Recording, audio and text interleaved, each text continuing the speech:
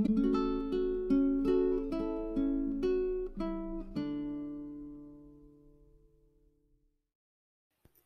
everyone, my name is Nithya and you are at my Flosstube channel, Daybreak Stitchery. This is a channel all about cross stitch. It's the end of the month and that's when I usually show you what I've been working on during the month. I've got finishes, some whips to show you, some new starts, and a big plan because I'm doing another Craftivism fundraiser for International Women's Day next month. So tons to share with you. I wasn't really sure I was going to make today's video because you know how it is. It's just like there's been so much lately emotionally, and there's like layers upon layers of stuff that's wrong in the world. And I think if you're like me, you feel like you empathize with a lot of people and you're not sure how to process everything going on. And at least this is what I've been experiencing. So I almost didn't make today's video, but you know me, I've got things to say, so things are going to be said today. So we're going to talk cross stitch and we're going to talk about some things too. So I think everything going on in Ukraine is horrible. It's scary. I think it's been really uplifting to see our community come together. Like I haven't done anything yet. I've been seeing some things pop up on Instagram for, how to support Ukrainians. And if you haven't seen it yet, check out Laura Chico's video. It's a real quick, just 6-minute video. I'll link it below. She's organizing like a whole initiative around raising money and supporting Ukrainian stitchers. So she's even going to be creating a Google Doc to share with us with a list of Ukrainian designers, which is cool. So if you haven't seen that yet, check it out. And Laura, I love talking to Laura. I always learn something when I talk to her too. So I think that's great. And I think just the general outpouring I didn't know about, I think it's Stitchy Princess Black. She's a Ukrainian designer and she's been talking a lot about what's been going on there. She's in Kiev. So I think it's just been interesting to hear from everybody how to connect with Ukrainian people and get perspective on what's going on.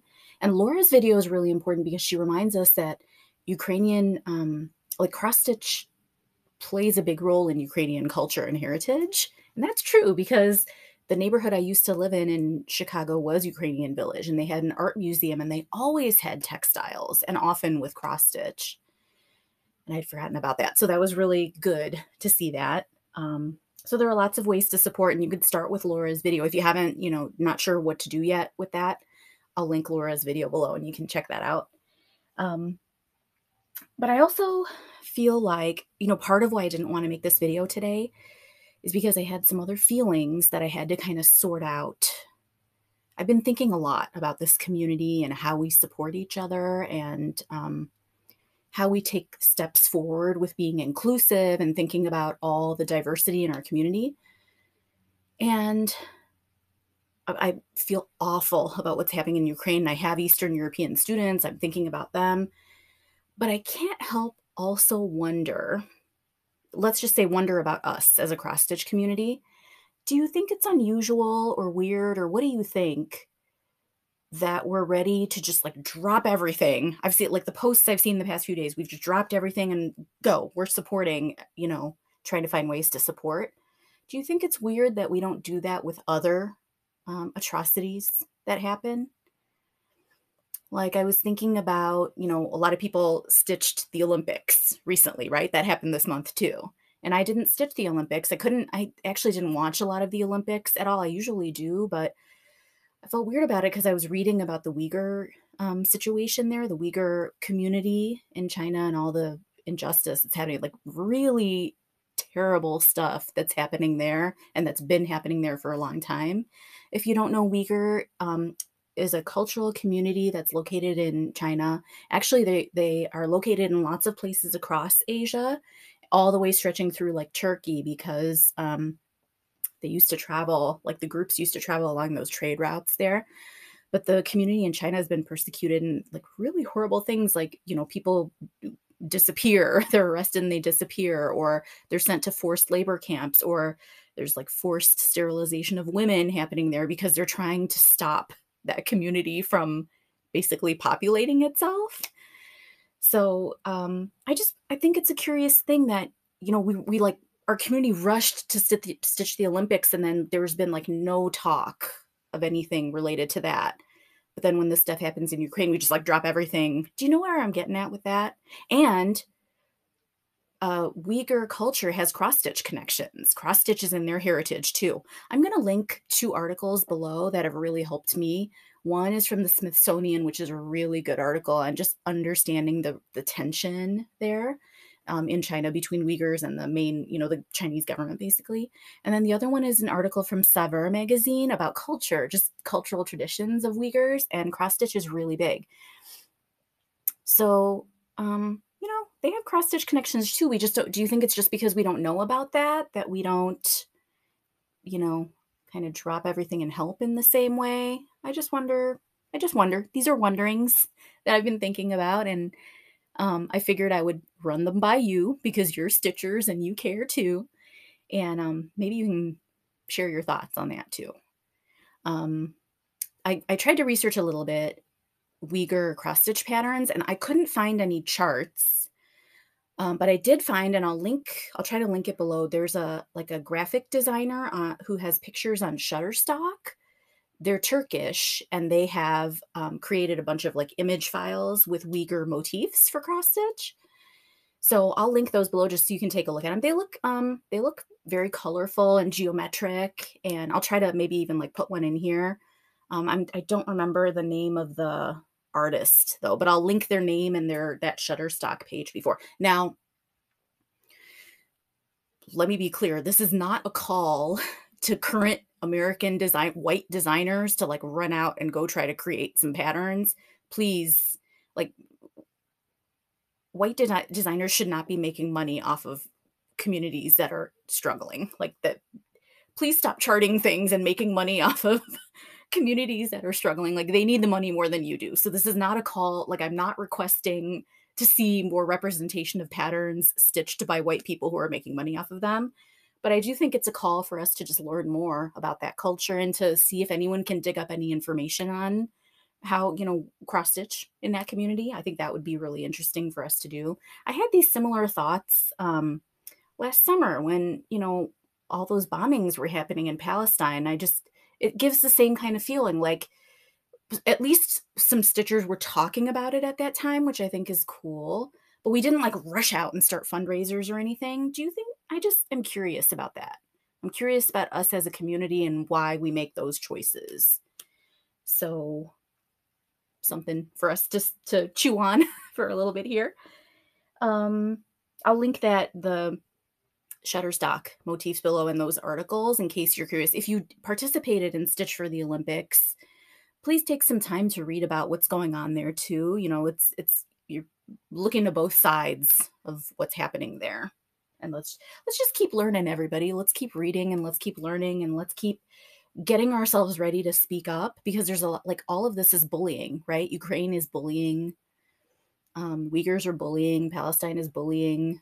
And when we learn more about it, we prepare ourselves mentally for standing up, for being upstanders and trying to speak up on behalf of bullies.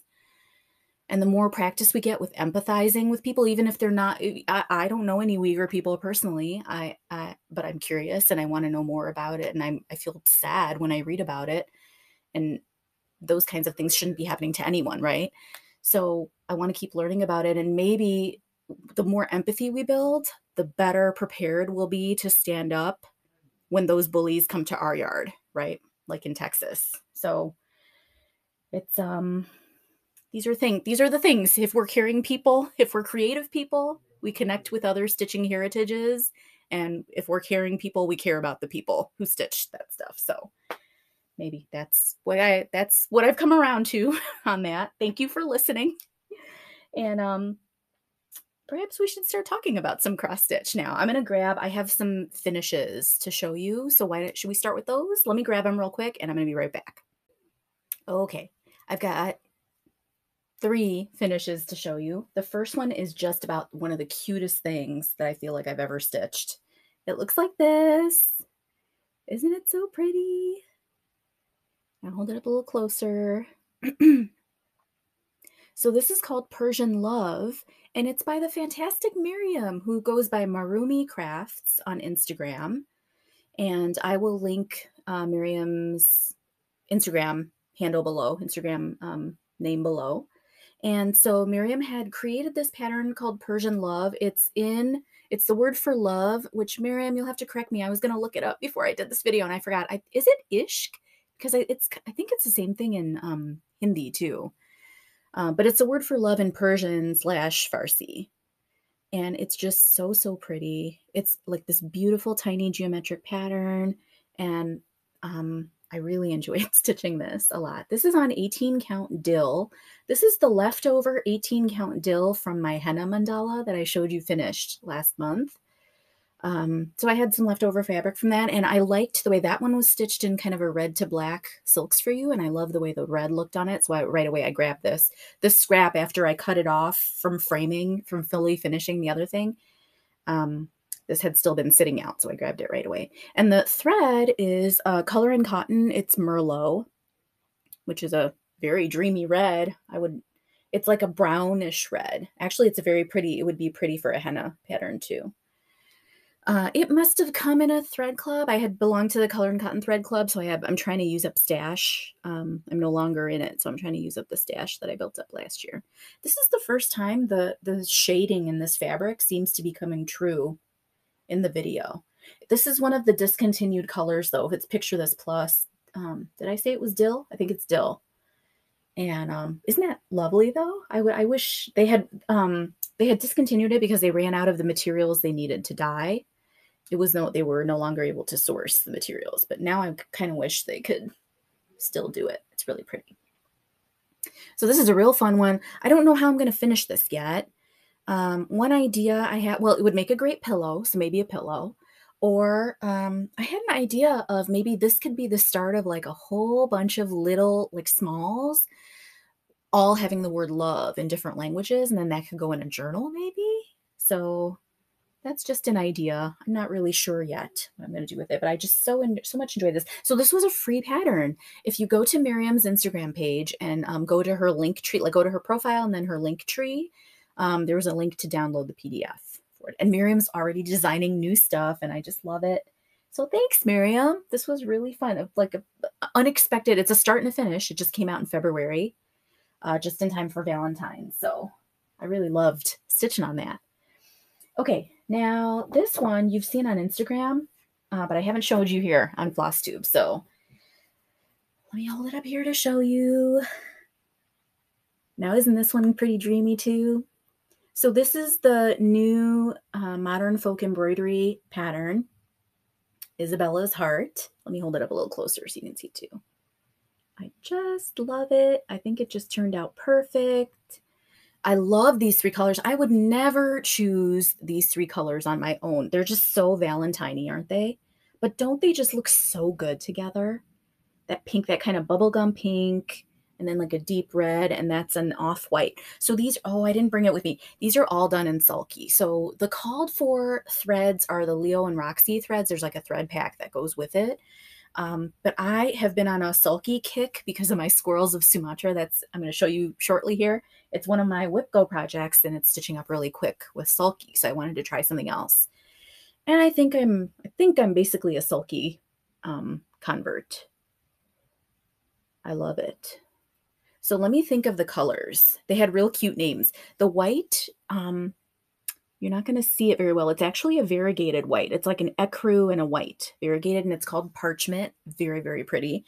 It looks like in certain lights, it almost looks like a pearl, like that kind of off-white tone that a pearl has. It's really pretty. The red is, I think it's also Merlot. I think it's also a Merlot wine. And then the pink is watermelon. Nice, bright, kind of a yummy, delicious pink. And there are lots of enjoyable parts of this pattern. I mean, I kind of like that it's these like chunks of full coveragey bits, like that flower, the big flower in the middle, that's all filled in stitches there. My favorite part, of course, is the birds. Let me get you in a little closer so you can see. I mean, I just love them. I think they're so pretty. And I love like now I just want to make a huge piece with just like rows of those birds, all different colors, because look at how like you could keep the white, right? The outlining and the eye. Oh, did I fill in their eyes? Yeah, I did. But you could change the red and the pink, right? Like, wouldn't it look so pretty with basically you need like a medium color of something and then a dark tone. So maybe like blues, like a medium blue, like a 798 or whatever that is, and then a 939 DMC dark blue. That would look pretty.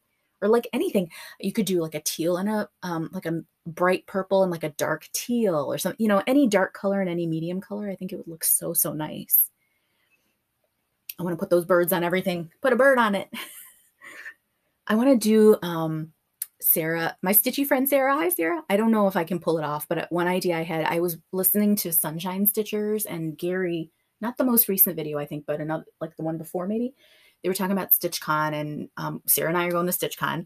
And he had mentioned that he had stitched like a name tag for himself and then for everybody at his table. I don't think I could do something like that. But for Sarah and I thought about maybe stitching like this bird and our name or something. I don't know. I'm going to have to see what I can pull off by this summer. But really, really enjoyed stitching this. You know, it's not as big as you think. I don't have the stitch count here with me. But this was a start, basically a start and finish in February. So technically I started it right after I filmed my last Flosstube, which was like the last couple days of January. So, and then I finished it like 2 weeks ago, maybe a week ago. So if I can do it in a month, this is probably like a weekend or two for some of you who, you know, stitch much faster than I do. So very, very happy with that. I have no idea how I'm going to finish this one. I have a hashtag I'm starting. I had to write it down. 50 FFOs by 50. So I'm in my mid 40s. And I thought, wouldn't it be a fun goal? Because I want to try to like work on whips and finishing things. Wouldn't it be fun to try to finish 50 pieces? Fully finish 50 pieces by the time I'm 50. That gives me like 6 years to go. So I'm starting a hashtag with it, and I've never tried putting text in a video before. Maybe I'll try to play around with that here. If I can't figure that out, I'll put it in the description below along with every names of everything I'm using. And 50 FFOs by 50 is what I want to call it. I just can't remember if I want to use the numerals or spell out the word 50 for each of those. But anyway, if you want to join in or like make your own, you know, like 60 FFOs by 60 or what, I don't know, whatever you want to do. I think that'd be kind of fun. I feel like it'll like along with WIPGO, which is really helping me chip away at my whips. I feel like this is one more thing. It'll take me to the next step, which is fully finishing, because I have projects that I finished and I just kind of stack them up on a table in our spare room. And then I don't really do anything with them unless I find like the perfect frame or something exactly I want to do with it. So in my, and I'm only counting for fully finishes. I'm only counting projects that I've started or fully finished since I started my Flosstube. So I think I'm at 10 so far. It's been a year and a half. And I think I've got about 10 fully finished. I have some like this that are not fully finished yet. So we'll see how that goes. But feel free to join in if that's something that interests you.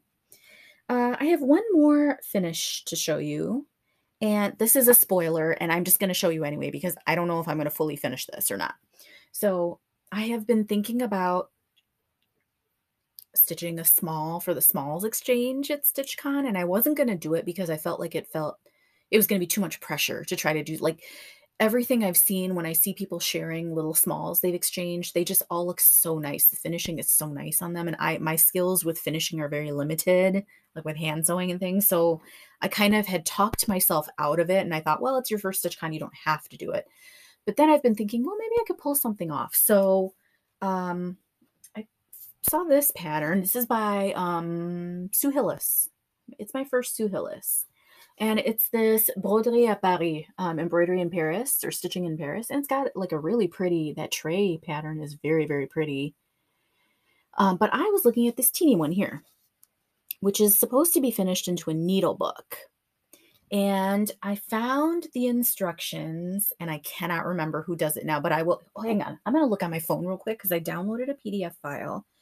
I found a blogger of a blog of a sewer who had free PDF download directions on how to hand sew a needle book. So let me just look real quick. If I have it, I'll share with you what that is.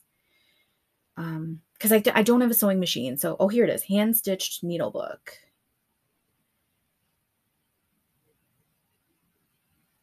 Sorry, it'll be just a second. Karen Stevens. So the website is www.kzstevens.com. So I'll link it below too. But I'll show you the cover picture. This is a free PDF hand-stitched needlebook. And so I'm thinking maybe I could try to, so what did I do? I stitched this, the cover of this. It's actually really cute. So this is what it looks like. I'll show you up closer. And it took nothing, right? This is just like an evening. It's so small. And that was part of it too. Like a lot of part of my hesitation in deciding to whether or not to do this, a lot of the smalls I saw still seemed kind of complicated to me with like a lot of color changes, stuff that's filled in. I wanted something that was genuinely like just whip it up and stitch it real quick. So this was great for that. And from what I've been reading for smalls exchanges, they say that it's nice for you to kind of have a theme to whatever you're giving. And then if you want to put a couple other little goodies and then you wrap it in something related to the theme so that people who are selecting it know what they're getting. And I do have some leftover wrapping paper from some senior gifts I've given in the past. So I have wrapping paper that has like a France, Paris theme to it. So that'll be easy. I have the wrapper for it. So I think like Paris could be an easy theme to stitch for. Now the question is, can I pull it off into a needle book?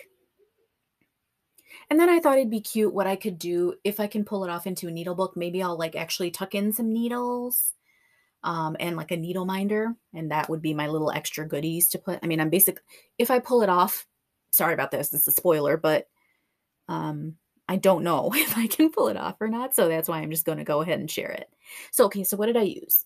This fabric, it's color and cotton. I think it's an 18 count. It came in a grab bag, so I don't know what color it is. It's a beautiful gray with like tinges of lavender in it. I love it. I'm so glad it just took up a tiny section because now I have this was like a 13 by 17, so I have a whole bunch more of this fabric to use. Let me hold it up and see if it shows. Yeah, it's pretty true to that color, I think, what you're seeing. It's got like gentle modeling in it, but it's a gray leaning more towards purple, lavender. And the thread is DMC 115, which I'm just in love with now. And I want to stitch something. What could I stitch in this? I want to stitch something that has a lot of like fill in because the gradient is just beautiful. It goes from this like cherry red. You're not getting the brightness of it there, but it's the brightest, happiest cherry red all the way to like the deepest kind of dark garnet color. It's awesome. I love that color. DMC 115. I don't know what I could stitch in it, but I want to stitch something else in it. I love it. Okay, so those are, and again, that was Sue Hillis Designs, and it's Broderie à Paris, Broderie à Paris. So I should do that tray. That tray is really pretty too. And make it like I feel like I wouldn't have a use for a tray, but that would be a really pretty like journal cover, I think.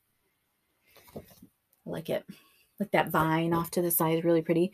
This is technically supposed to have white in it too. The pattern calls for it. Like these circles here are filled in white, but I didn't want to mess with it. I liked it the way it looked. So anyway, we shall see if that becomes a needle book or not. I'll keep you posted. Okay, I'm going to grab some whips. Let's talk about some whips. I'll be right back. Okay, so I've got 3 whips to show you. Actually, I've got 4 because I'm including a crochet whip too. So let's start with our WIPGO picks. So I worked on Squirrels of Sumatra. That was one of the numbers that was called. And I made it to, where am I at? Okay, before, what I showed you last month is I had made it across the top here. So this month I made it all the way down to the bottom corner.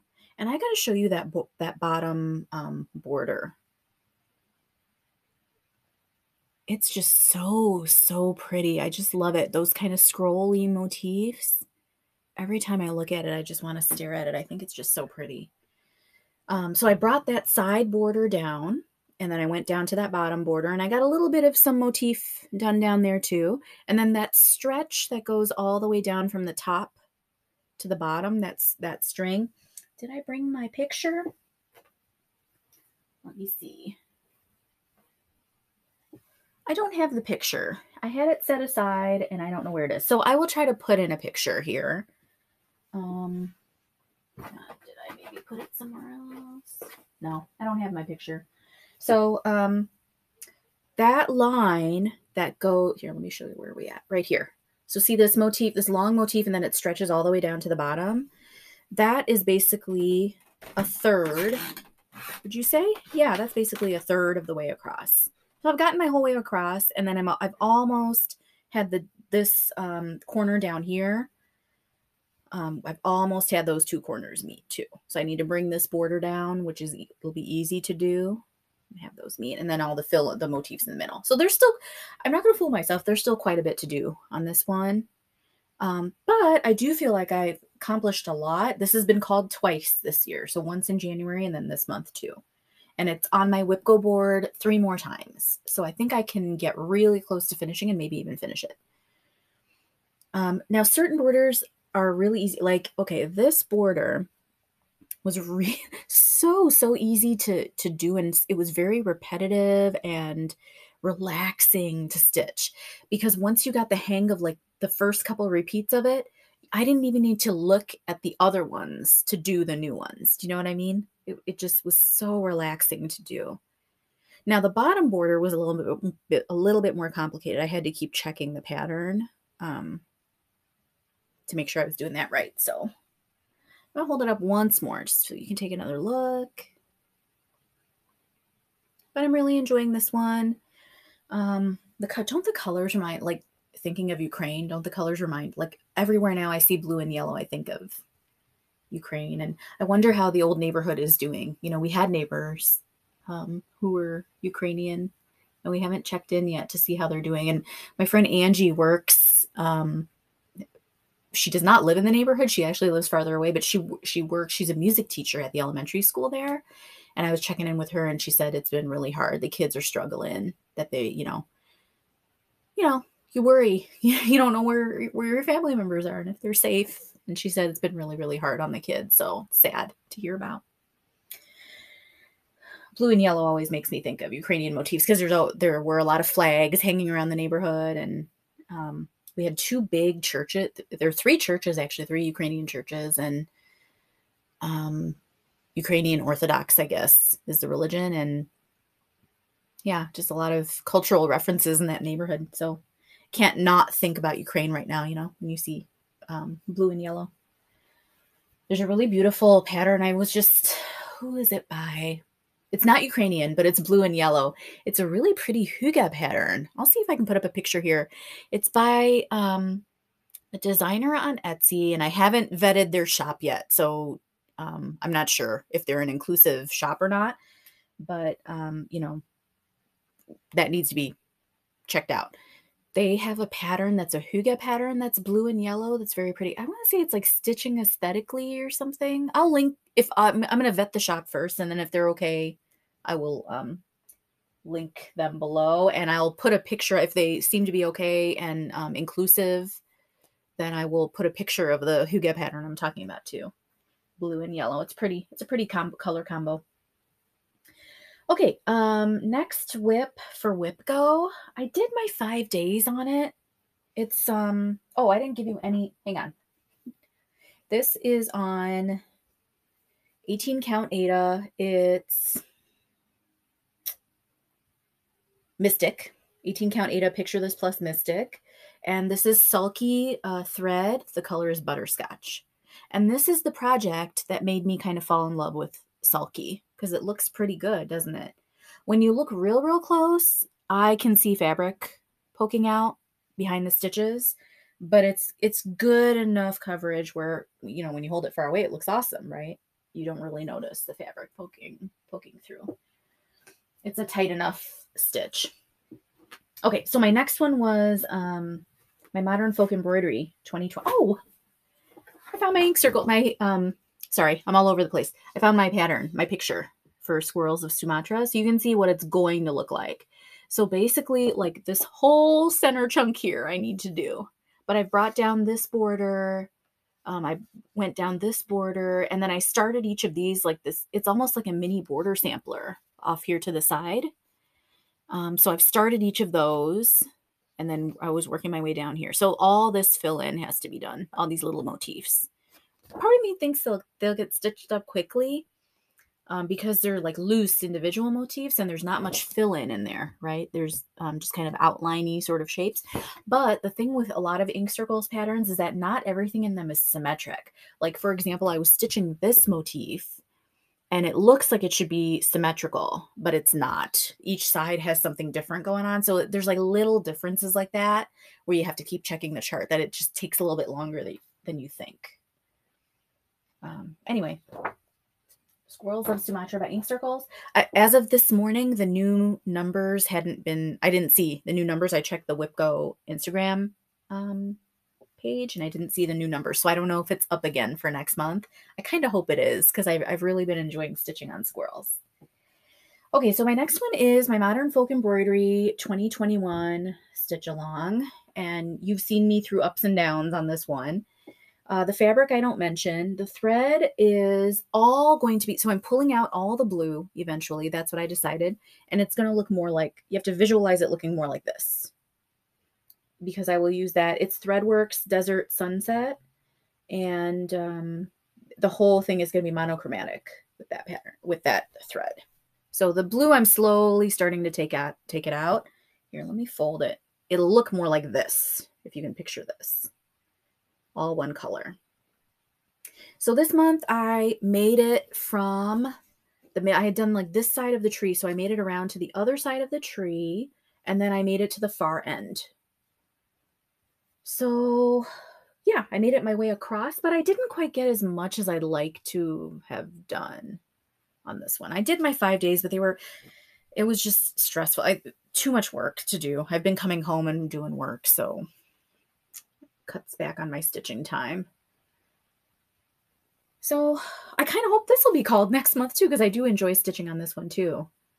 Now, this was not originally one of my WIPGO picks. I was supposed to be working on my Uyghur sampler from Patterns Cross Stitch on Etsy, but I decided to go with this one because I wanted to keep picking it up. And now that makes all 5 of my WIPGO projects on 18 count Aida, which just stitches up quicker.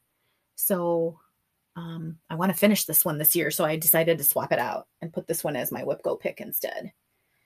So I think this is what I'll work on this afternoon after editing this video is done. I think I'm going to come back to this because I want to work out. I really like how this side border is turning out, these angles. So I want to work that up and try to work it up towards, it would have been January, February, towards the March piece. So January, February, March, April, May, this is June. So I want to do more of June and have it kind of work its way up to March. So the tree looks pretty good, doesn't it? And are you seeing a little bit of a gradient in that background behind the tree? This Threadworks, it's Desert Sunset. It's very, very pretty. It's dark, dark, dark brown. Like, you know, the darkest brown DMC. I use it sometimes for like hair color. It goes from that to like this rusty orange, which is so pretty. Really enjoying that. So that's Modern Folk Embroidery. It's the 2021 Stitch Along. I don't know if I've been I need to post. I haven't been posting on Instagram very much. I need to post my updates. Okay, next WIP is the Stitch Along that I started in January. We are stitching, it's the Kain Kapal Sal. Kain Kapal is an Indonesian ship cloth. It's a traditional woven cloth.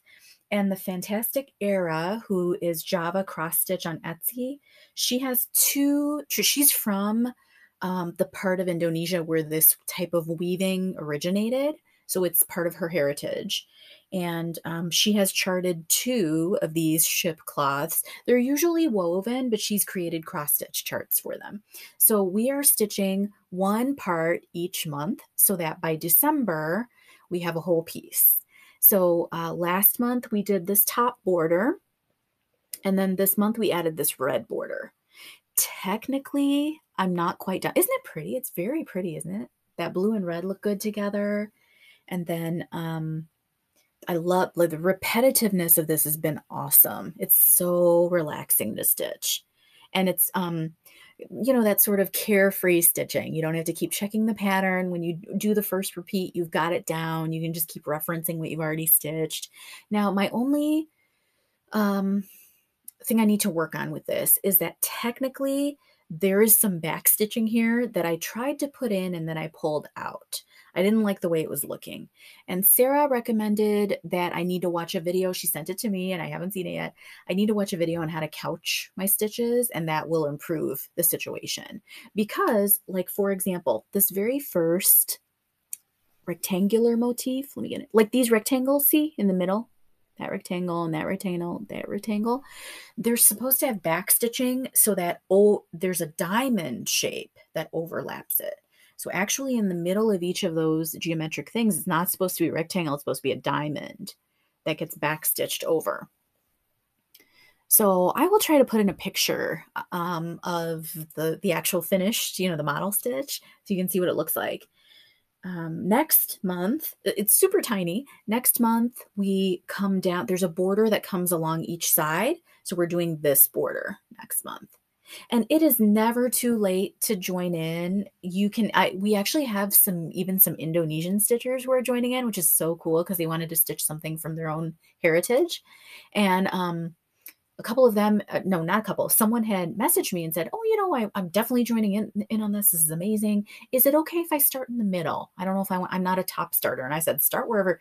There are no have-tos in cross stitch, right? We just do it the way we want to do it. So you can join in anytime. You can, it's like the people who are doing the modern folk embroidery sale from last year, they started this year. It's never too late. Just do it whenever. But I wanted to show you what it looks like because it is just so pretty, and it doesn't take up very much room. It's small.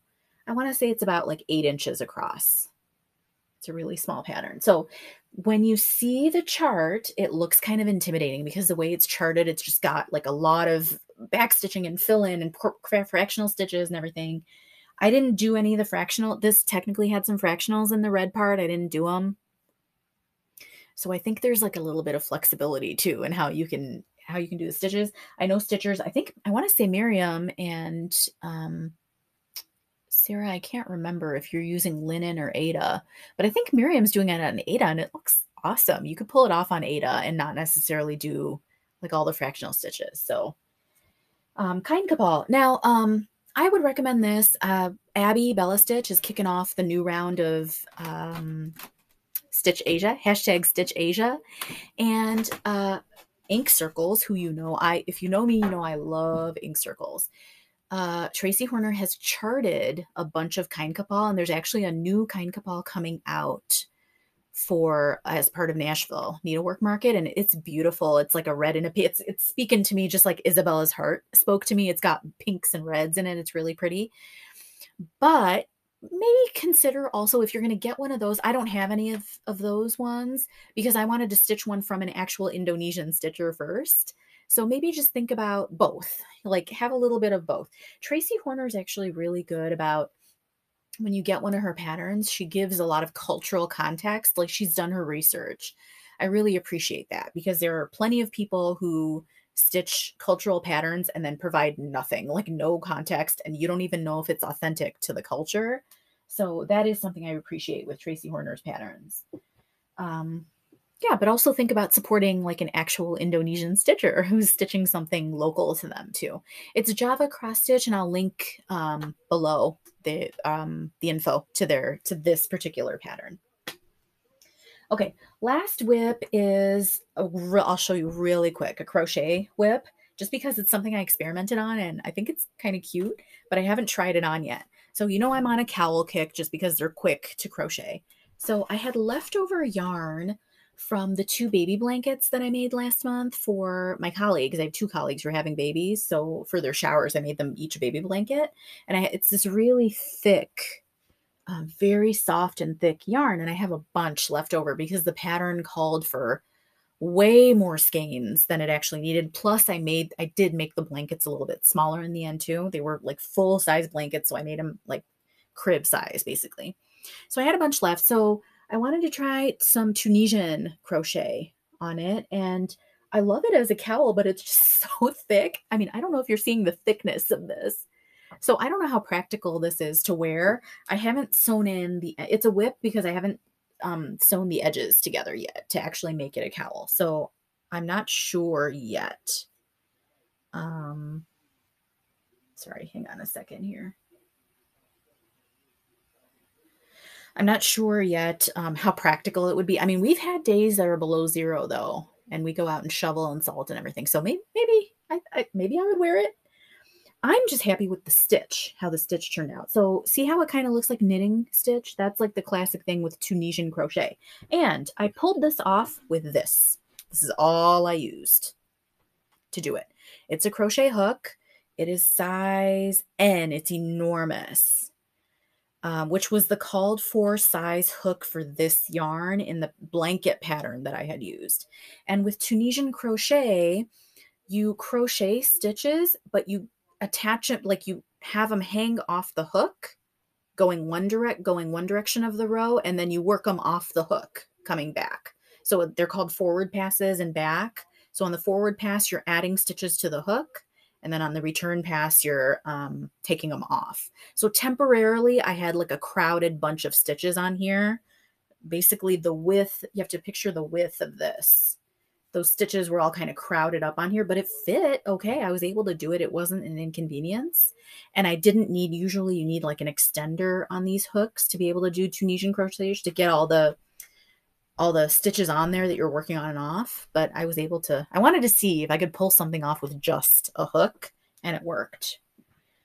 So that's what that looks like, and I'm pretty happy with that. So I'll finish it. Maybe I'll finish this one this weekend, and I'll actually try it on and see how that goes. Okay. We have some new starts to talk about, and then plans. I'll tell you a little bit about my Craftivism fundraiser I'm doing. So let me go grab my finishes, and I will be right back. Okay, so finishes. No, not finishes. New starts. Quite the opposite. New starts. Okay, so one of these actually was totally unexpected. I had been eyeing it on Instagram, and then I thought, well, let me just try it out. And it ended up being so quick. It was just an evening stitch. So there is a magazine brand, I think is what it is, from Japan called Felicissimo Couturier.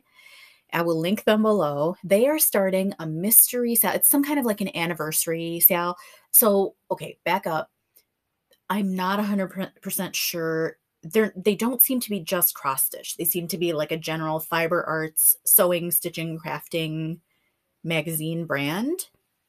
But they are starting a cross stitch along.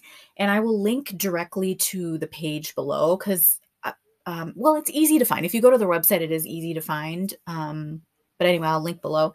It's a mystery sale it's like a mystery forest sale is what they're calling it.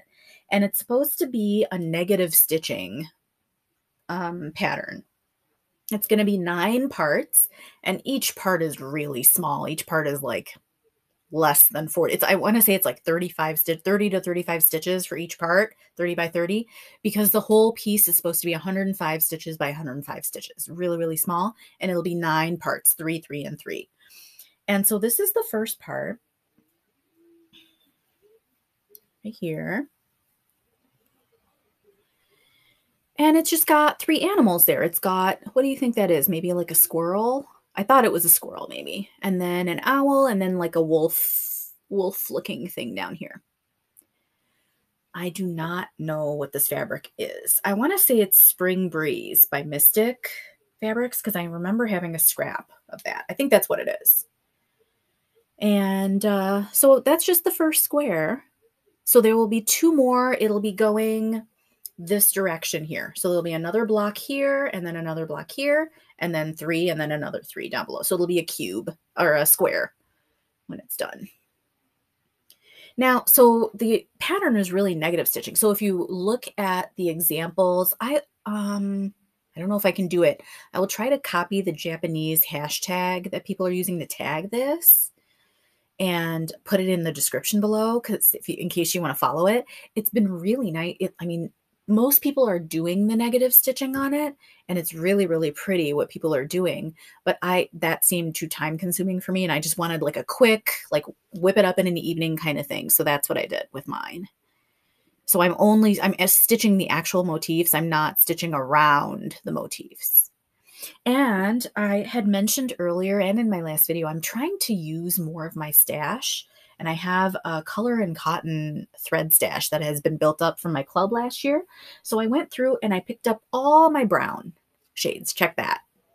Isn't that so, so nice? Like now I just want to write down this color palette and stitch everything. So these are all different color browns and grays that I picked up because it seemed kind of nature toned to me. I don't have any greens or anything. I'm just going to keep the whole palette in these colors. So I'm just going to, it's not very organized. I just, there was a dark brown, so I picked that for the tree. It's got a little bit of variegation in it. Are you seeing it? And then, the wolf, I thought about kind of wolf fur, coyote fur. So I kind of picked a lighter color for that. I went sort of squirrely for that. So it's not super intentional. I'm just kind of picking as I go. And because the motifs are small, it's barely going to eat up any of my threads.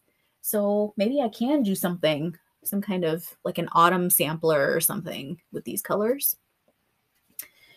The leftover, we'll have to see. So I'm enjoying that a lot. And it's not, it's never too late to do any stitch along, right? I don't know, if that pattern is going to disappear or something at some point. It seems to be up. So far, just the first part has come out. I can't seem to find any information on when they're releasing each part. The second part hasn't come out yet. The first part came out like around January 18th, I think, and they still haven't put out the second one yet. So it doesn't seem to be monthly. I'm not sure when it'll be coming out, but I'll be on the lookout for it because I enjoyed this one a lot. I'll show you one more time. That owl, my lighting's not good, so you're not going to see it, but whatever thread I used for that owl, it has some really beautiful variegation in there. So does the coyote. There's a little bit of, it's like an ecru and a grayish kind of, it's pretty. Love me a color and cotton thread. Okay, next new start. This was totally unexpected. Okay, so I want to say it's Bad Vibes Only is the shop on Etsy. It's Kit is the designer. BIPOC designer, by the way, if you want to increase your representation of, whose patterns you're shopping for and stitching. And she's really nice too. I messaged Kit about some things and she seems like a really nice person. Anyway, Bad Vibes Only has that heart sampler. It's got like the anatomical heart on it and a bunch of different like heart themed motifs. And I saw it in Stephanie Stitching It 24/7. She's doing that one. It's beautiful. And I just kind of thought so I had reconnected with an acquaintance of mine back in December over the holidays. And this is a childhood acquaintance of mine named Priya. Her parents and my parents were in the same Indian kind of social community. So they saw each other around, they were friends. And Priya is a little bit older than me. She's probably like 8 years older than me. So it's not like we hung out or anything as kids, but you know how it is when you have these like large gatherings where a whole bunch of families are there, all the kids sort of hang out. And my memories of Priya are that she was always so nice to all of us. Like, even though she was older and she didn't have to hang around with the kids, she was always so nurturing and loving, and she included us. And I even remember like a couple of times when Priya would like just come and be like, hey, do you and your sister want to like go to the store or go shopping or do something, just doing little social things. And thinking back on it now, I think it's so generous of a teenager to do that with their time. She's always been like a very sweet and genuine person. And she's the type of acquaintance, I think you have them too, where do you have these people in your life who are wonderful people, but your lives aren't on the same path, like you're doing different things, but every once in a while they just meet up again. So like every 10 years or so, our lives, we would just kind of find a way to reconnect, be like, oh, Priya, how you doing? And chat and have like a big catch up. And then it would be like years and years until we saw each other again. Well, Priya reached out to me in December to get our new address since we moved last year, and we got to talking. And both her parents passed like within the past few years, all during COVID, and it's been a lot to handle. So we got to just talking about a lot of things, and she recommended a show for me to watch. It's I should recommend it to you too. It's on HBO Max, I think, and it's called Happiness, or The Path to Happiness. It's a 4-part, sort of like a documentary show, exploring how different cultures stay happy, like do what they do for happiness. And one episode is about Americans who are retiring in Mexico and how they stay happy, and what it's like, how you, growing old and retiring is like a whole new beginning, a whole new life. You live a whole new life depending on the choices you make. They did one episode where they were in Japan talking about parenting and how to instill kind of independence in their kids culturally. They did one in Korea about workaholics and how to balance work life. So each one had something kind of interesting. Each episode had something interesting. I'll try to put the name of it below. Anyway, Priya had recommended that show to me, and we got to talking. Anyway, so I found out that Priya, I just kind of asked her, I'm like, what do you do? She's like, oh, I do a lot of crafting on my off time. So then when I saw Steph's video, and I thought, oh, I do want to stitch that heart sampler. And I wonder, like Priya mentioned, she does cross stitch. She's done it not in a long time, but she used to when she was younger with her mom. Her mom cross stitched a lot, like big pieces.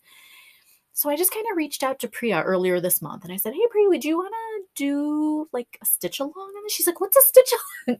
And so I showed her the pattern. Well, it turns out Priya is a pediatric cardiologist. She's like, do you know how perfect this pattern is for me? I want to do that. She got away from practicing. She works for a pharmaceutical company now because during COVID, like, and with her parents and everything, it was just too much. But that's where her interest is still. She's like, this is awesome. Yes, let's do this. And I even sent her, she lives in Baltimore. So I even sent her like, oh, let's see if there's a local needlework shop near you. And there is one. I don't remember what it's called, but she's already been to her LNS. She picked up some 30 count linen to do for, anyway. So we did a, like a little Zoom stitch and chat to get started on. And we had a nice catch up, and we're going to do another one tomorrow. We're just going to try to check in weekly. Just to stitch on this thing together. So I too have started the Anatomical Heart Sampler by Kit, who is Bad Vibes Only, and it's not going to resemble anything so far. This is all I have. So this is part of the heart. It, like right in the center. I'll see if I'll throw a picture up if I can. Right in the sort of central area. Yeah, because we started in the center. Right in the center is the anatomical heart. And that's where Priya wanted to start. I was like, well, I usually start at the top. She's like, no, let's start with the heart. That's like the main part of it. So we started in the center. And this is, okay, what's the fabric? It's a hand dyed by Rolanda. And I have had this sitting in my stash since, gosh, forever, since last summer, not knowing what to do with it. So now the called for fabric is actually like a pink, but both Priya and I are using different colors. She's using like an off-white beigey color, and I'm using this one. And I think it's going to be great because all of it is just white and red and pinks. Another pattern that I'm drawn to with white and red and pink. So far, it doesn't look like much of anything yet. And, we were just talking. We got to talking. So we didn't get a whole lot of stitching done. And I wasn't sure, like, we were just getting a feel of the vibe too. Like, I think I could have probably put in more stitches, but I didn't want to work super far ahead because Priya basically only got like 6 stitches in because she did, so she told me kind of an interesting thing that you might, as stitchers, you might be interested in this. Her mom used to cross stitch a lot, right? They used to buy kits, and she said they would spend a whole day just prepping threads from the kits. So they would come on like the, the paper, the cardboard or the paper all kind of like looped onto there, right? They would take all of the thread off of a certain color. Her mom, she and her, they would do this together. It was really nice. She shared this tradition they would do. They would pre-divide the strands. So if they were stitching 2 strands, they would already separate out all the 2 strands and then bobbinate them like individual. So they would take 2 strands, bobbinate it, take another 2 strands off, bobbinate it, and then take the last 2 strands, bobbinate it, and then take the next floss 6 strands, separate out 2 strands, bobbinate. So that like every time they were taking something off the bobbin, it was already just 2 strands. And she said, she almost talked about it like it was a bonding thing. Like they just enjoyed kind of sitting quietly, chatting, prepping their threads. And I'd never heard that before. And I just thought it was like a nice memory. I really enjoyed hearing about that. I appreciated that besides talking about all kinds of other things, we could talk about stitchy stuff too. So we'll see how that goes. I don't want to, so basically what I'm getting at is Priya took her time prepping her threads on our call, and it was only like in the last 10 minutes she put a few stitches in. And I don't want to move too far ahead. You know what I mean? I want to try to, I don't want her to feel like overwhelmed or feel like, bad that she's not keeping up or something. You know what I mean? I'm going to play that by ear. So we'll see how that goes. And I'm only stitching on that when she and I are chatting together. So this probably won't see much progress very quickly, but it's really fun. And I messaged Kit and I told her, this is an awesome pattern. We're going to, we're excited to stitch this together. It's going to be fun. And I said, I asked her, are you doing anything else? And she's like, oh yeah, I have plans to do a leaf sampler this year. I'm so excited about that. I hope she can pull it off. So please support her, a very rare BIPOC designer. Please support her. And she's from somewhere in Canada. I want to say Ottawa, maybe. I don't remember. But I'll link her shop below, her Etsy shop. And let's hope she designs even more. And if it's a leaf sampler, look out, everyone. We're going to do it. We are going to do it. Okay. So that was some enabling from Stephanie from Stitching It 24/7. I have Steph's. She made me this. I've showed you in my last video. I don't know if you can see it. Yeah. Do you see that? Stay safe at home and stitch. She put it on a little stake. It's so cute. So I have it up there. Let's talk about more enabling, because Kim, cataloging my stitches, in her last video, she had a really great last video. She always has like these amazing finishes. She stitches some really pretty stuff. She is doing this Firefly sampler, Firefly the TV show, not the critter. And I loved it. I've seen it on Etsy. I've seen that Firefly sampler, and I think it's amazing. But I haven't watched that show. I've only seen like 2 episodes, and it's totally my kind of show. I love sci-fi and kind of lighthearted, that kind of fantasy sci-fi. And I don't know why I haven't gone back to it. We need to. Maybe we'll watch some of that today.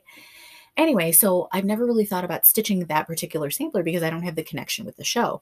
But Steve and I started our rewatch of Fringe, which is one of my all-time favorite shows. It's in my top 5 for sure, and it's like moving. It's so good. It's amazing. So it's basic premise is there's a scientist and an FBI agent who come together because they're trying to get to the bottom of these sort of supernatural, unexplained things that are happening. And lots of stuff ensues. So it's an awesome show. And I thought, well, Kim's stitching something TV related, and I feel inspired to do that too. So I am doing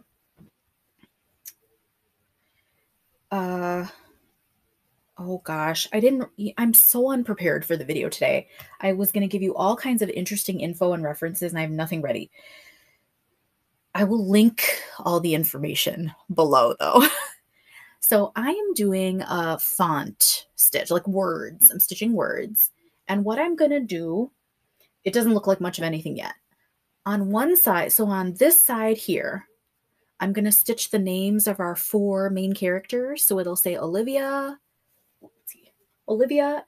and it'll have an ampersand here I need to do. Olivia and Peter and Astrid and Walter. You know those t-shirts that have like the names of the people and then the ampersands, and you don't need to see anything else. You can just tell what it is. Well, I looked that up. There is, I should have brought my, very unprepared. We have a soccer one with the like names of, it says like Landon and I don't remember who else. It's a US soccer team one from the World Cup a few years ago. But get your thoughts together. What are you saying? There is a graphic design company from the Netherlands called Experimental Jet Set, I think. I will find them and I'll link them below. But they're the ones who created that idea of just using names and ampersands. And they did it because they were given a job to create a t-shirt for the Beatles. And so they kind of thought about it. What images would we use? What could we do? And they said, well, let's just strip it down to just the 4 names. So John and Paul and George and Ringo. And it became so wildly popular, just names, right? But the idea that you don't need images, just those 4, if you take just the names, it like evokes all of these memories and emotion and association. And so then people started taking that idea and making their own, like t-shirts for different representing characters on TV shows or people in bands or people on teams and people started sending in, they actually really embraced it. They weren't offended that people were using that motif. In my mind, in their minds, they were actually kind of boggled. They're like, this isn't even a complicated design. It's so simple. Like, how can people be connecting with this so much? And so they actually have, I'll link below. They have a page on their blog where they started putting pictures of people who created their own versions and sent it in. So that's what I'm using. I'm using that concept and I'm stitching on one side, the 4 names of our main characters, Olivia and Peter and Astrid and Walter. This isn't spoilery. You're going to find out right away if you start watching it. It's within the first couple episodes. The big part of the storyline is that there's an alternate universe. So there's a copy of our universe, not alternate, parallel universe. And in that universe, our same characters live there, but things have happened that that changed the course of events on that side. So things are a little bit different. It's the same people, but they're living slightly different lives because of things that happened. I won't say much more than that. So what I'm going to do on this side is, because it's a parallel universe, I'm going to stitch their names in reverse, going the other way. And I'm going to use they have like the characters on our side of the universe have nicknames for their doppelgangers on the other side. So that's what I'm going to stitch over here. So Olivia, the nickname for her doppelganger is Faux-Olivia, like fake Olivia. And then Walter down at the bottom, his doppelganger is called Walternate. That's the nickname they have for him. So that's what I'm going to stitch. And Peter has to be in a different color. I won't say why. If you watch it, you'll find out. But anyway, so this has just been fun to stitch on, and it's easy stitching. I do not remember the name of the designer of the font, but I got it on Etsy and I will link them below. I basically searched for those t-shirts are made with a Helvetica font. So I searched for Helvetica font cross stitch chart, and that's the closest one that came up. So let me look up the name and I'll link it below because you might want to use it. The only thing I would say is that they're very large. So the height, like this O right here, is about 40 stitches tall. So it makes for a big piece, but I don't care. I'm super excited about it. I think it's going to be amazing. And this has been a very interesting exercise in sort of tweaking patterns to make them work for you. So what I did was the font pattern came with a PDF file, right? And you have the whole alphabet, lowercase and uppercase. So I used my snipping tool on my PC, Snip and Sketch. You can, it's a tool you can use where it basically lets you take a snapshot photo, like clip and make a photo of anything that's on your desktop. So if I have my PDF file up, I can snip each letter that I need and make a copy of it to put in a Word document. So that's what I did. So I snipped out, for example, for Olivia's name, I went to the capital O and I snipped a picture of it and then put that O in a Word document. And then I snipped a picture of the lowercase l, put it in a Word document. So that in my Word document, I have each letter that I need. Instead of like looking at each letter in the alphabet, I actually had the letters I needed in the order that I needed.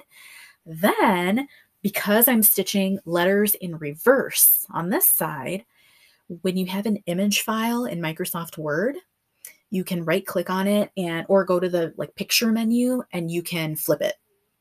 So if you ever have something like that, where you have a PDF pattern, but you want to do like mirror images of it, and something about the pattern is like the one side of the motif is not symmetrical, right? So like, let's say you have this, right? Or no, what's a good way? Let's say you have this and you want to do like the mirror image of it.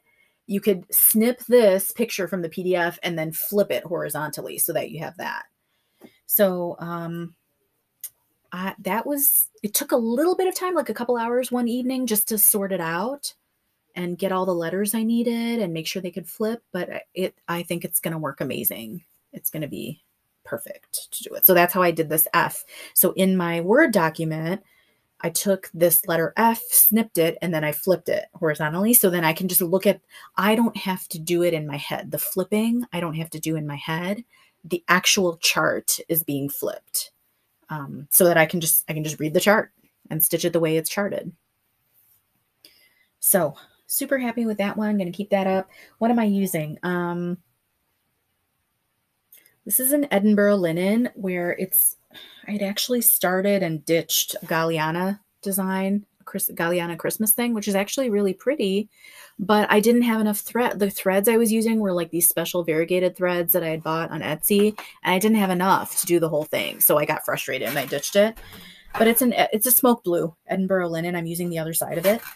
And the thread colors, this is a Threadwork. The red is Threadworks, but I do not remember which one. This blue is DMC 939. This is also a Threadworks, but this is coming out. I have to change this. It will be a different, Peter's name will be a different color, but it's not that color. And I chose these colors because on the show, when they have episodes that are on either side of when the episodes are in our universe, our side of the parallel universe, the opening credits are blue. So that's our side. And then when the episodes take place in the parallel universe, the opening credits, it's the same opening credits, but they changed to red. So I changed these to red. So that's what it's reflecting. So it's kind of fun to geek out on something like that. I love that show and I can't recommend it highly enough. The only thing is that the crime scene, so like it's these supernatural crimes that happen, right? So there's these unexplained things that happen. There are some things that are sort of like gross when it comes to bodily stuff that I have to look away sometimes. I don't really like gory kind of disgusting sort of stuff, but it's very minor. You can look away for 2 seconds and look back. And I don't like it anywhere else. Like if it's because it's supernatural, I think I explain it away in my head and I can deal with it. But if it's something real, like a real detective show with real crimes, I find that much more disturbing. But okay, is that all my starts? It is. Let me grab some info about my plans. Okay, shall we talk plans? Next month is super exciting. I don't know WIPGO numbers yet. I'm sure they're coming out like in the next couple days, so I'll work on that. I'm thinking about joining Garon Designer Focus because they're doing Rosewood Manor next month, and I do have a sunset pattern by them that I want to work on. But the real exciting thing is that I'm doing my next Craftivism fundraiser, and I've been thinking about this one for a long time. I knew I was going to do something in March because March 3rd or 4th is International Women's Day, or maybe 5th. It's coming up. And I'm going to leave the fundraiser open all month for that. The cause is amazing. It's for a group called Expanding Lives. I know the director of the program. She's a French teacher in the area, so that's how we met. And she was in the Peace Corps. Okay, let's back up. So Expanding Lives is an organization where part of the volunteers are here in the Chicago area and part of the volunteers are on the ground in Niger and Benin, which are two countries in West Africa. And their goal is to work in the most rural, kind of the farthest away from city, rural areas of Niger and Benin, and to find girls who really want to continue their education and go to school, but who are left without the opportunities to go to school for lots of reasons, and it connects them with chances to continue their education. So Leslie, who is the director of Expanding Lives, she spent some time in the Peace Corps in Niger, and she was volunteering in a school. She lived with a very rural family, so she saw what life was like there, and they were doing fine. You know, they my impression is that the families, they were basically living for everything they did was about their daily survival. So like they grew everything that they consumed. So it's not like they were going grocery shopping or things like that. You know, they raised and grew and processed everything that they consumed, if that makes sense. And so one of the challenges for girls in these areas, well, so what Leslie noticed is that she had opportunities to work in elementary school, volunteer in elementary school, middle school, and high school. And she said in elementary school, lots of girls. Middle school, a lot fewer girls. By the time it was high school, almost no girls. And there were several reasons for that. She kind of talked to a lot of people and observed and met a lot of people in the community. And basically, there's several reasons.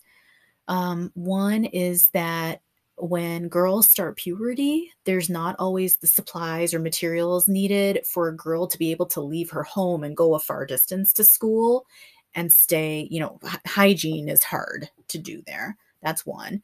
Another reason is once a girl reaches puberty, there are concerns about her being taken advantage of, or is it safe, sexually for her to be out and about. But the bigger concern is that all of that work, when you are living a type of lifestyle where you produce everything that you live on, it's not like you go to the supermarket and buy flour, right? Someone in your household is harvesting grains, pounding grains, making flour, and then cooking the food. So a lot of that work, like the labor of just the production of stuff, is done by girls. And so a lot of families keep their girls home the older they get because they handle all that. They're going to get water, they're doing all this stuff.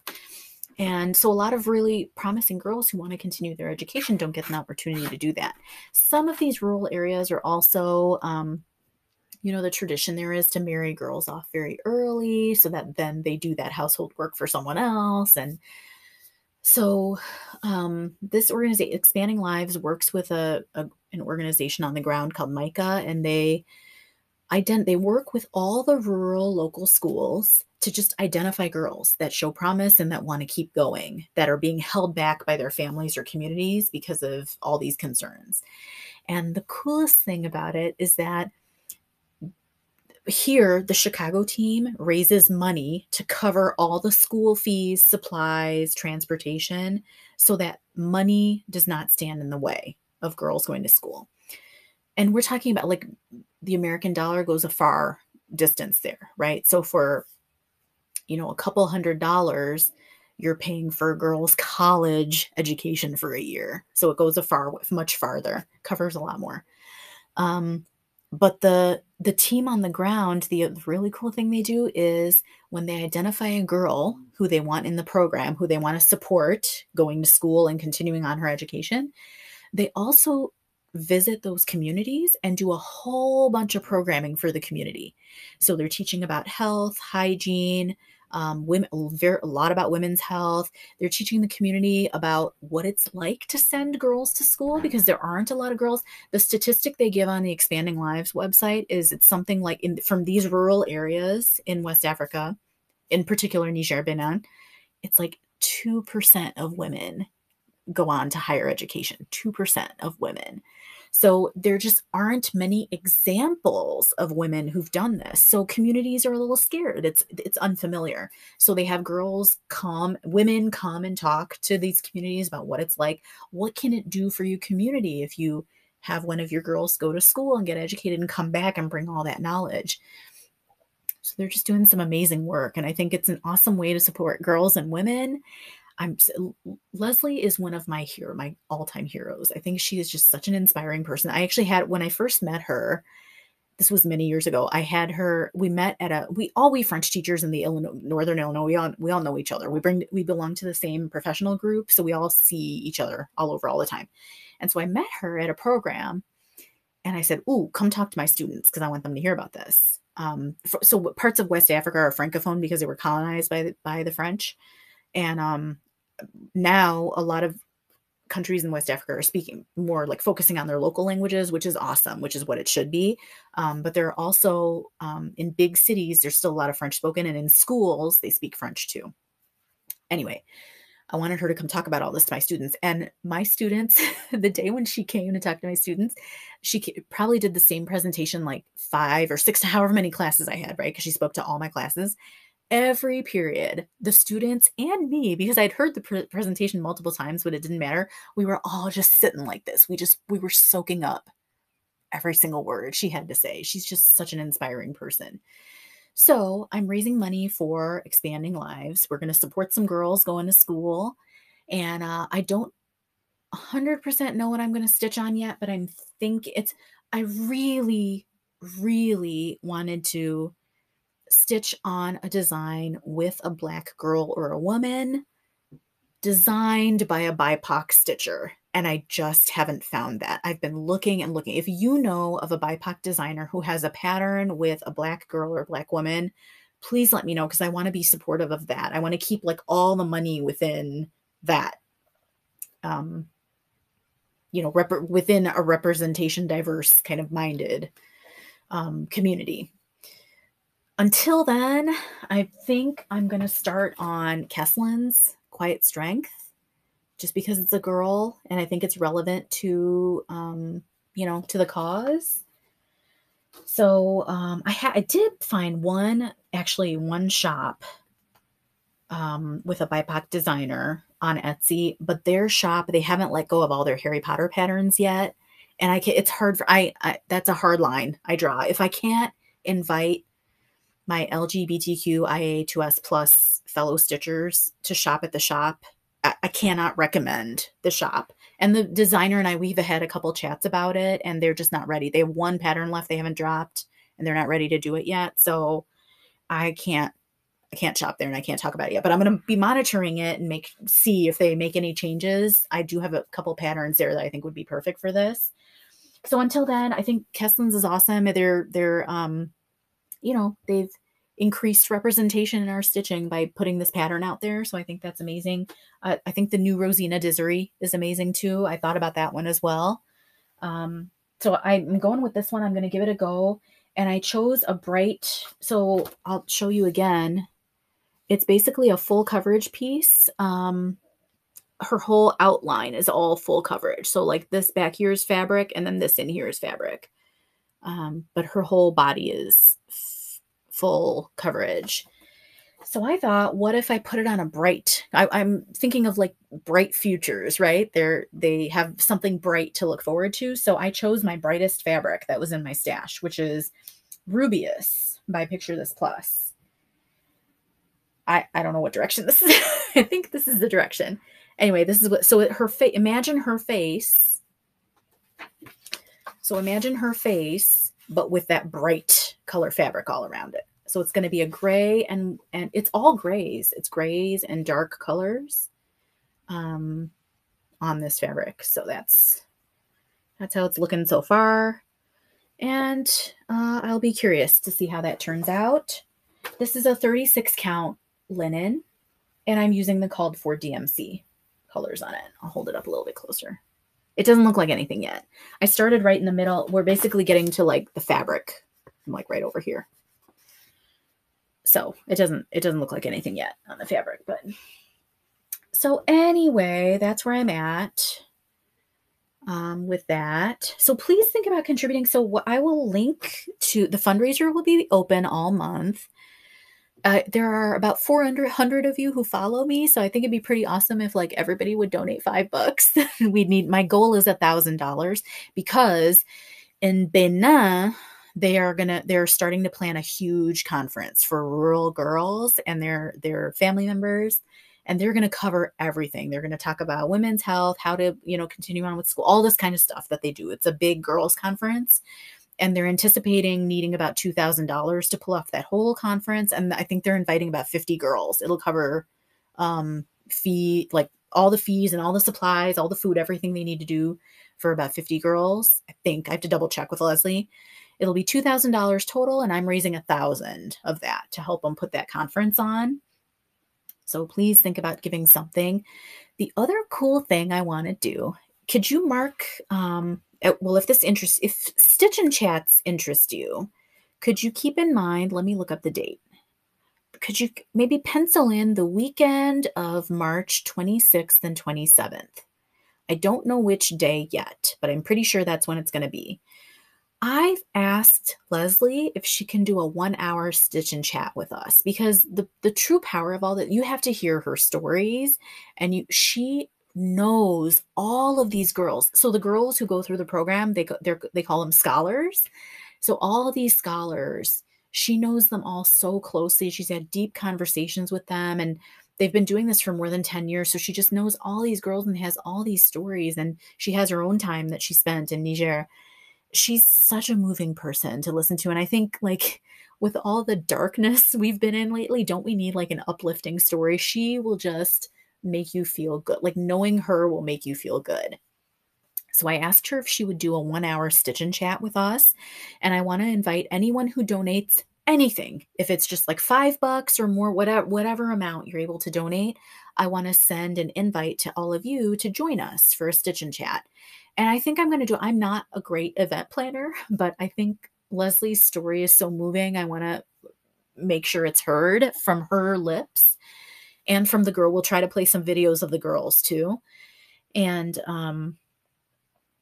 yeah, I want you to hear from her all about it, her experience. And so I asked her if she'd be willing to do this. And you know what she said? Her first thing was, she's like, oh yeah, that'd be great.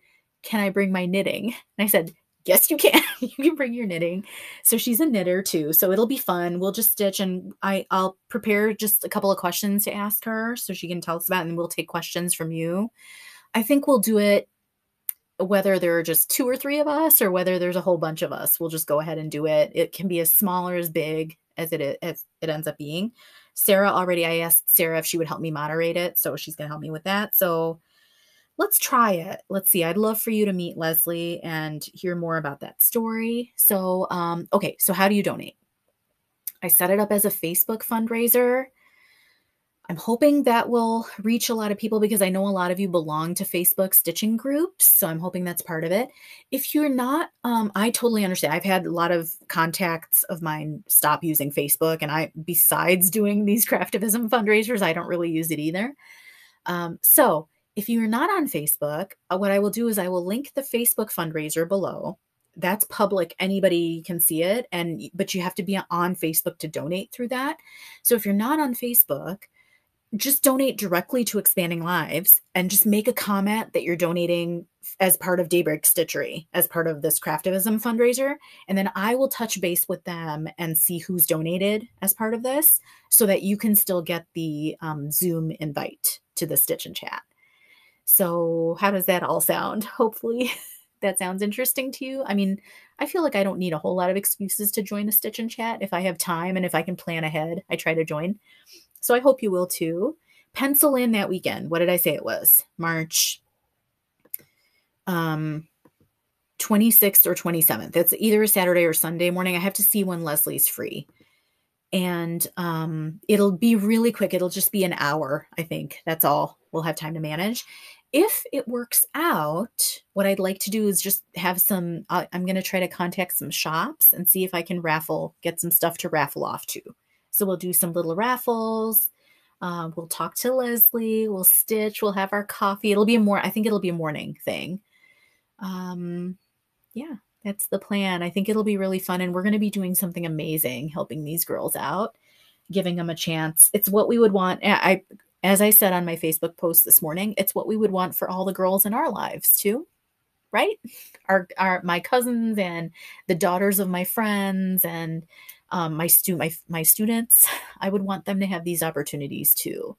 So every girl gets that chance to make what they want of their lives, you know. So that's where we're at. I'm going to link everything below, and I think I'm done for the month. So keep reading, keep learning. Let's keep doing that. Let's keep standing up for things. Let's keep stitching, and let's keep encouraging each other and being there for each other too. I hope you have a good rest of the month, and I'm going to check in with you. I may make like a little video if we get our information sorted out for the stitch and chat. What I might do is just make a quick little video during March, once I have all that info, just to let you know how that's going to work. I think that might be easier than making an Instagram post about it. So look out for a little bit more info from me, and I hope to see you and chat with you all soon. Thanks so much for tuning in, as always. Have a good day. I'll see ya.